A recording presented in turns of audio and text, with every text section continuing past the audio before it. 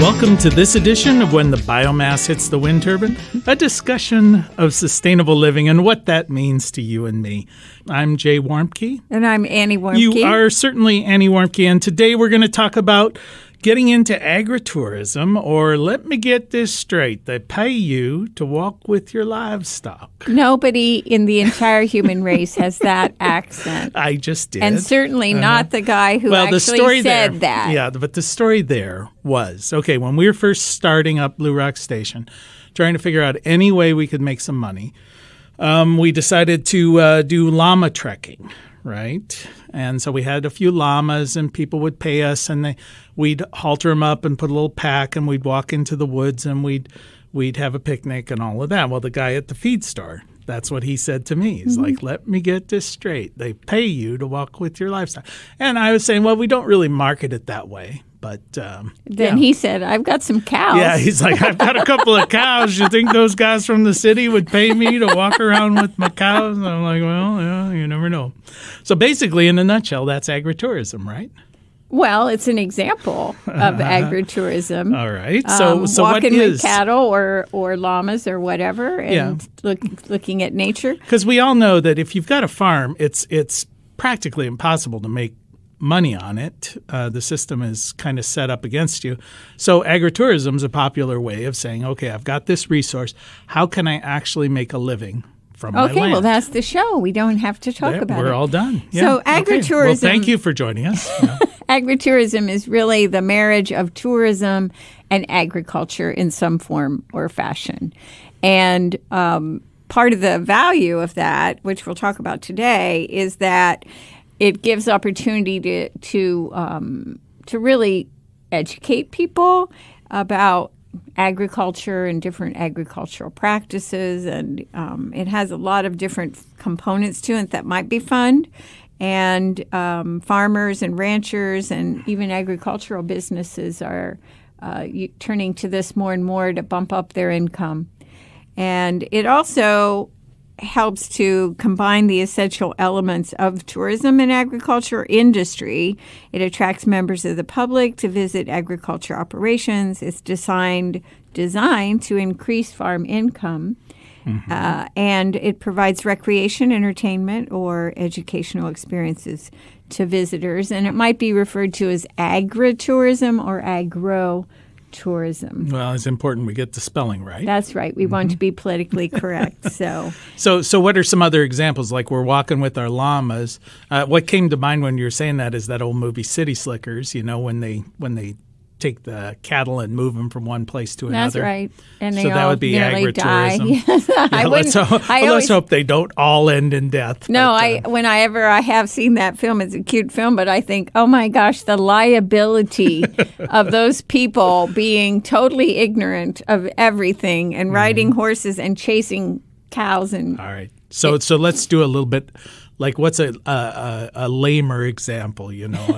Less dangerous. Right. Well, let me say that when you bring people from the city particularly, and you bring them to a farm or a ranch, you are creating great liability. First of all, just from the lack of signage, people can end up at somebody else's farm insisting they're in the right place. But anyway, so we'll talk about that in a minute. But here's some examples of what commonly we think of when we think about agritourism.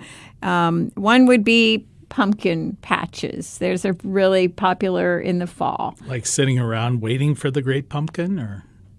Well, I suppose that could be one of the things that you could do, but it's mainly that there are lots of pumpkins that the farmer has grown, and people go out like a tree farm, a Christmas tree, and they're picking them, and they often have food, and they might have a corn maze. Oh, we went to those like in England where you could go and look at their pigs, and they had little right. Well, that was a farmer's market, yeah, things like yeah. that. But like a corn maze, I guess, is another one of those examples. Right, I just said that. I think I got ahead of you. You're reading it. Okay. No, I said and then they might have a corn maze. And if I didn't say it, I was thinking it. And then you pick operations. So maybe it's strawberries, blueberries, raspberries. You go onto that farm and they point you in the right direction and you go pick. Petting and feeding zoos. So a lot of times people will have young goats or pygmy goats or sheep, or in the spring babies, and they will have petting arrangements. I personally think that's anti-animal welfare, because you wouldn't allow people to do that to your human baby, and people bring all kinds of germs. And anyway, that's a whole different issue. Liability. Hay rides. Gotcha. So maybe like some farm stays.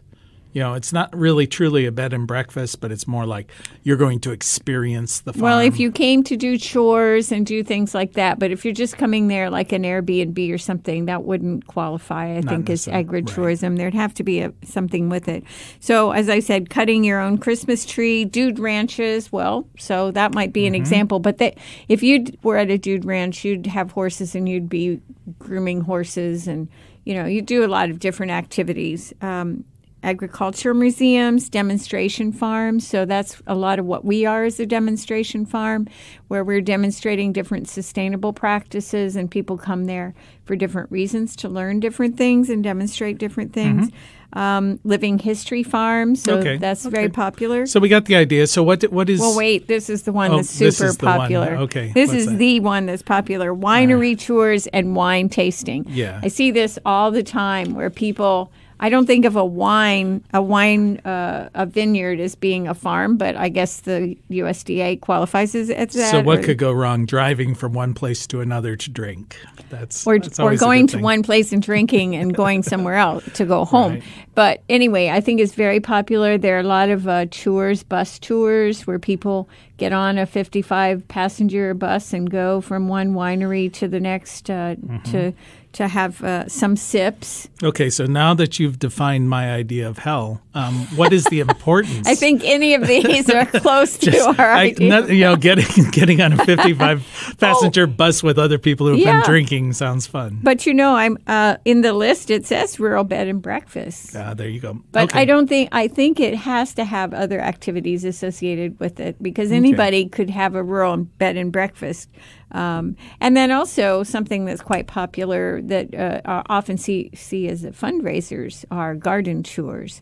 People love to go and see in England, all kinds of gardens, whether it's a CSA or it's something with flowers or whatever. So.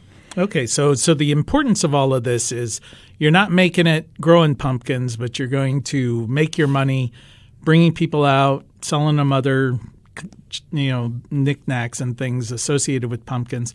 So how do you get started in all of this? I mean, what's your process? Well, let me say there are a couple of other advantages that we didn't acknowledge, and one is that by creating more revenue with these kinds of activities, you're creating more local tax. So, for instance, they like that heads on bed tax. So if you have people staying with you, then you get taxed if it's over a certain number of beds. So from a macroeconomic standpoint, bringing people to your farm is more advantageous than you just selling a commodity and shipping it off somewhere. Yes, that's correct, because people also are going to buy gasoline and groceries and maybe firewood. Cigarettes and lottery tickets. Yeah, there you go. Yeah, and they might even go to other museums. I mean, that's any other activities in the area. In fact, if you were thinking of doing an agritourism business, you would want to acknowledge and learn more about what things there are to do in your community, so that when somebody wants to visit you or utilize your farm tour or your bed and breakfast, they could say, well, there are other things I could do while I'm there. Sure, to make a weekend of it. Yes. And the other thing it can do is to offer more new employment opportunities. So, for instance, in the fall, it's a seasonal job, or maybe it would be a full-time job, helping do different things on the farm or managing the bed and breakfast or whatever. So the first thing that you're going to need to do if you really are interested in agritourism is you're going to want to assess what kinds of resources that you currently have. So what kinds of equipment, what kinds of activities do you do or could you do on your property, and what kind of knowledge do you have that would complement tourism?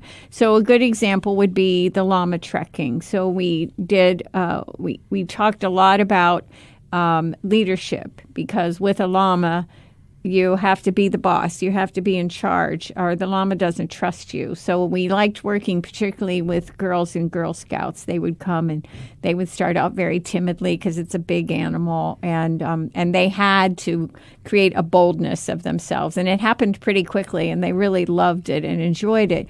And then we did a lot of things with local food and healthy food because we had a little picnic in the woods and then they would come back and have high tea with us. And so they learned a lot about conservation. And these were all things that people wouldn't have chosen to come and do at a sustainable living farm, but they did it because the exoticness of, if that's a word, of the llamas and the connection with the llamas. And then the other thing that we did with the llamas is we sold the wool when we would harvest the wool from them, and we had little kits of how to make felted wool.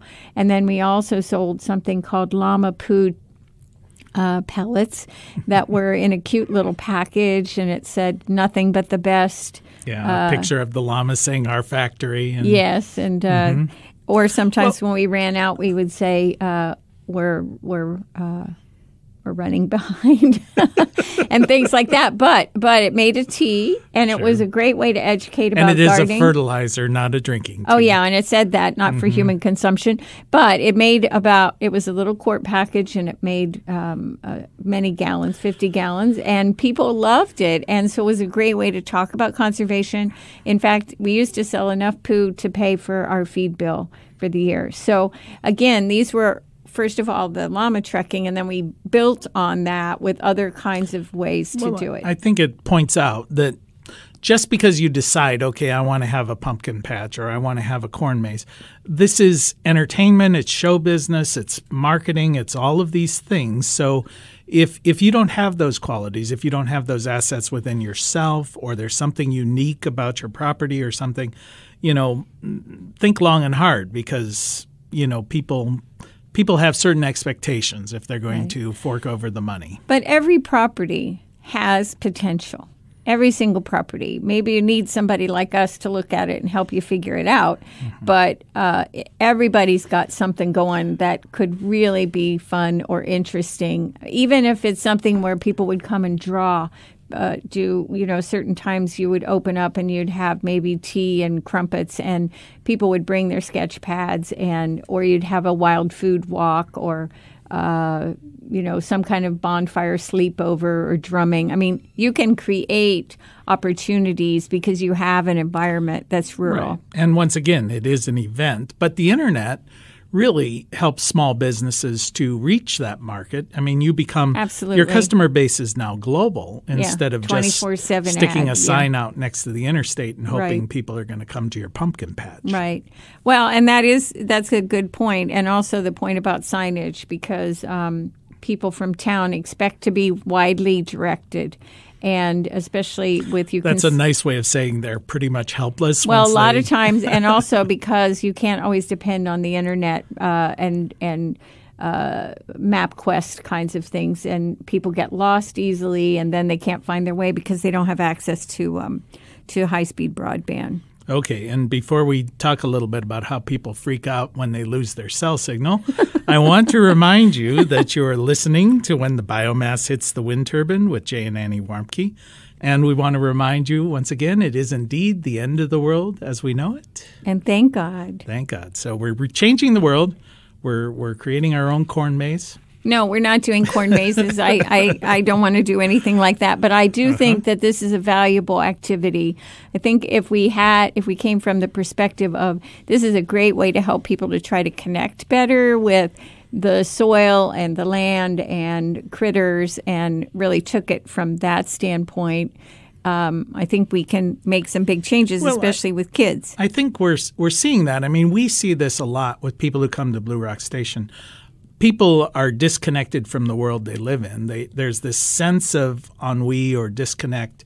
And wait, what's ennui? Ennui. It's that sad little feeling that you're disconnected from everything. Okay. A perceptible sadness. I'll define it that way. And I'll define it wrong. I had no idea you know so much about French. I went to Ohio University.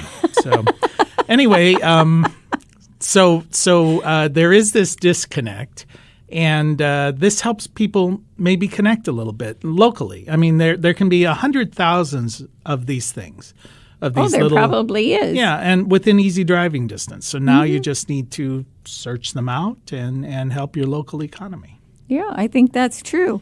But the other thing is, it's not so easy just to say, okay, I want to do a llama trek or a corn maze or a pumpkin patch, because the government has a lot to say about these things in terms of liability. As always. Yeah, well, but the part of the role of government is to provide safety for people, and it's done a poor job of it in the past. And to harsh my mellow, baby. Okay, baby. So anyway, there are some, first of all, I would say if you really want to do this, you should put together what your assets are, maybe bring in somebody to help you kind of massage a little bit what you're thinking and how it might work, and a little bit about the marketing of it, like you mentioned. But then the next piece would be, what are the local zoning requirements? What's the health department got to say about a number of issues? One is how you maybe have animals, how you treat the waste, how you treat, what are people going to do when they come there to use the toilet or not use the toilet? Yes, that's right. Animal waste, human waste. And also, if you're going to serve food, there are rules around food service. And do not bring up anything about food service, because I don't want the health department calling me up and saying I did something wrong. But anyway, I'm saying there are a lot of rules, and every municipality, every district, every state, every township has some rules. And some of them make sense. And if you want to break the rules, you have to know what they are first. No, we don't recommend you breaking the rules. No, we're not telling you to do it, but I'm just saying if you decide to do it, you should at least know what you're breaking. So if they come calling, you know what to do about it. I would say, in defense of the small business person, that it's very important to know what these rules are and to do your best to comply, because most of the people who are working in these different segments of the government do want you to do well, because it reflects well on them. And so, but I do recommend that if you have to have inspections at the beginning, that everything is written out exactly what they're going to inspect and what they're allowed to do and where they're allowed to go, so that you don't end up having all these other parts of your life disrupted because they see something they don't like, and it has nothing to do with why you've asked them to be there. So this, to me, has been very good advice that I've used a lot in our business. Right. It's always good to, and maybe your first step would be to go down to your local health department or your business regulatory department and just say, hey, I'm thinking about this.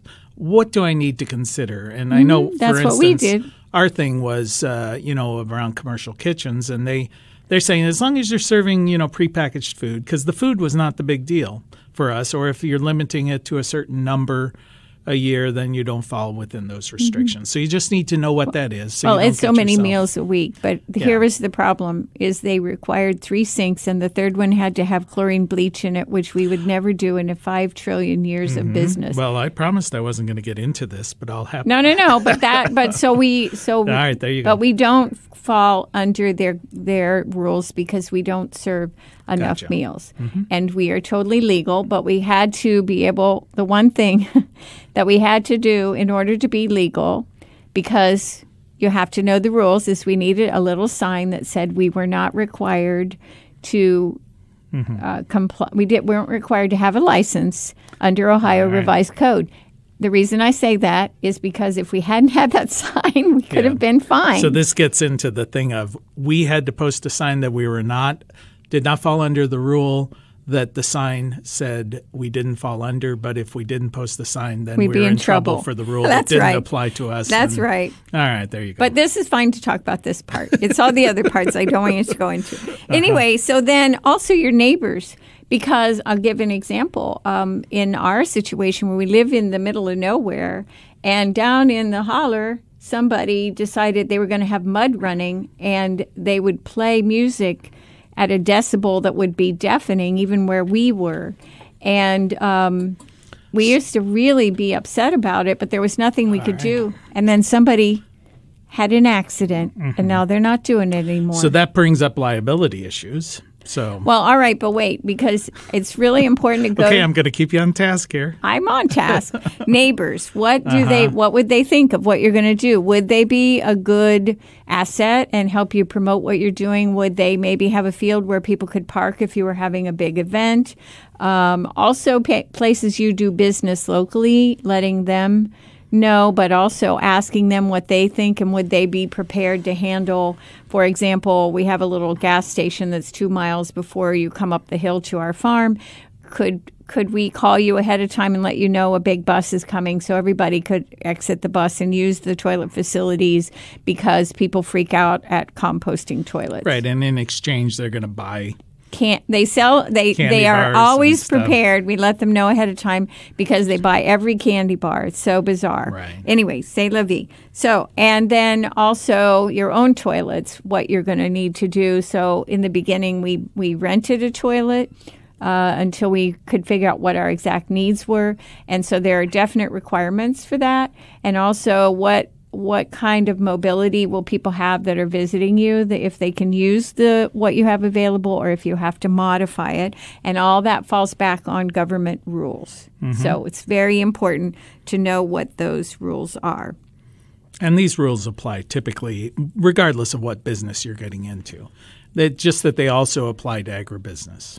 Right. And there's lots and lots of things online. And again, it's not one size fits all because every district, every township, every state has different requirements and different things they look at, and they change over time. And we do that just to make it easy. Right. But you can go online and look up your state's revised code, it's called. So Iowa revised code or California revised code. And you can look up these different topics and you can see what is required. Well, one of the issues, bringing us back to the liability issue, because I want to focus on that a little bit, that was a big deal when we were trying to do the llama trekking because no insurance company seemed prepared to insure against the tremendous risks involved in walking with a llama, which is bizarre since they're fairly gentle creatures.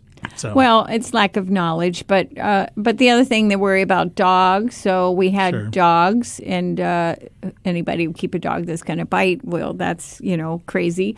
But I think again is looking at everything as if you are the visitor. So maybe you have some old equipment around that if kids got away and they were climbing on it, they would be injured. So it isn't just about animals, but definitely that's a big Well, you were telling me that some of the laws have changed where there's an assumption of risk. There's an assumption of, realistic risks, like you're expected to be able to walk from a parking lot to a building, unless there's some unusual hazard, there is an assumption that life carries inherent risks. Is that not the case? Well, I guess that's who's interpreting it, but there are once the lawyers get involved, that's right. Then the litigation doesn't matter. There's that's what liability insurance really is. It's insurance to pay for the lawyers. Well, that's true because they're the ones that are going to get all of it if whomever wins. But the other piece of this is that there are some states who recognize in the favor of the farm or ranch that there is a certain amount of this going to happen, liability, and they don't hold them responsible. So it's not a matter of do you have liability insurance. It's a matter of it's not a liability. Yeah, a good example might be when people come out to the country, they might get stung by a bee. Right, it's not the farm owner's problem unless they happen to be keeping beehives in the middle of their parking lot. Then obviously there's some dumb thing they did that increased the risk. But if it's just nature being nature. I'm not sure if that's true either. I think that the laws, as I have seen them, seem very loosey-goosey in their explanation of what that means. So my guess is it would come down to litigation and what the courts have to say about it. And I don't think anybody has forced that just yet. But anyway, online you can go. There's a site called AgriTourism Reading Room, and you can go there and read all about agritourism and what's involved. So let's talk about animal welfare. Okay, let's. Because I mentioned that briefly. The law says that animals used strictly for agricultural purposes are exempt from regulation under the Animal Welfare Act, AWA it's called. And it is the AWA is applicable when animals are exhibited, even if the animals are farm animals. And so basically you're saying that you can be cruel to your animal as long as it's producing food? I believe that's true. And I remember once at the state fair, they had these incredible milk cows that were lined up in a portable pen. Each one had its own pen, and they were standing in the middle of it, and they were in labor. I actually thought I was going to get hysterical, and they're going to birth right there. And I just said to the vet that was standing there, the veterinarian, how is this, animal welfare? And they said, oh, this man that's farmer that puts these cows here, he's done this every year for 20 years because he wants people to understand what a milk cow does in its life. And then they took the calves as soon as they're born away.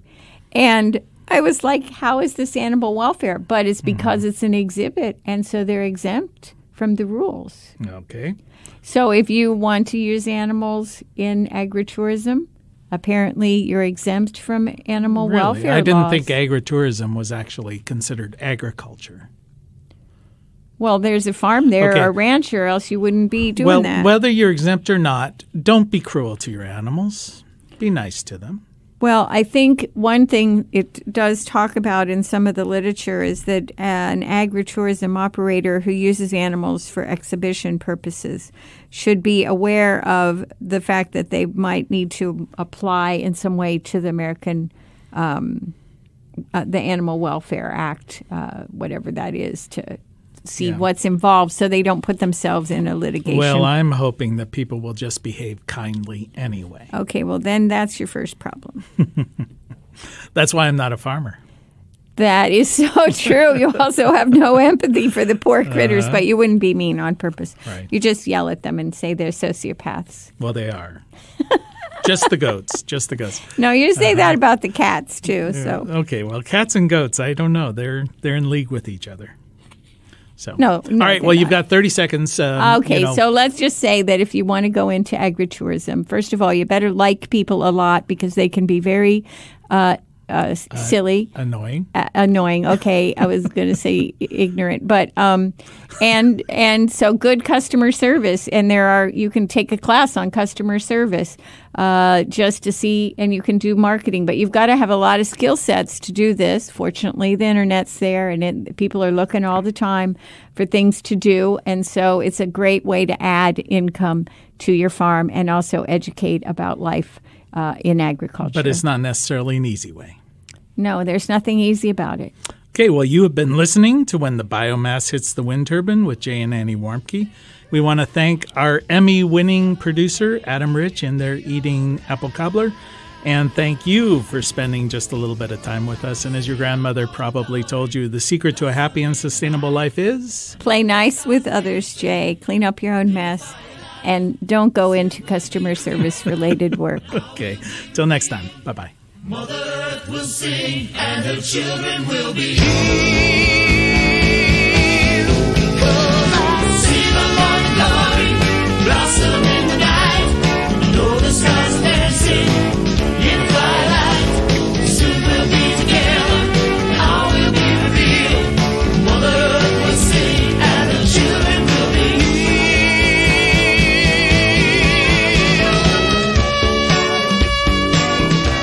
You can find more information on living sustainably in our unsustainable world at bluerockstation.com.